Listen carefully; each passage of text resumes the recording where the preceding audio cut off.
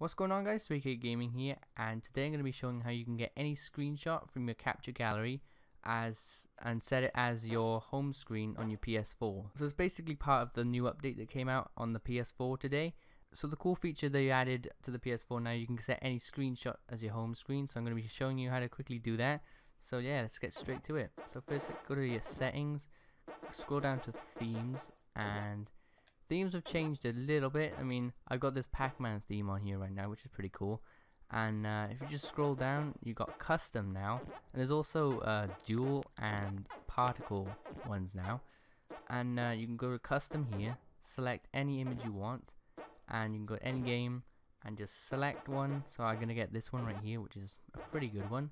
Apply, and basically done. Back out, and there you go. It's just a quick little thing. I mean, I'm just gonna make a little video about it today because it is a brand new feature on the PS4.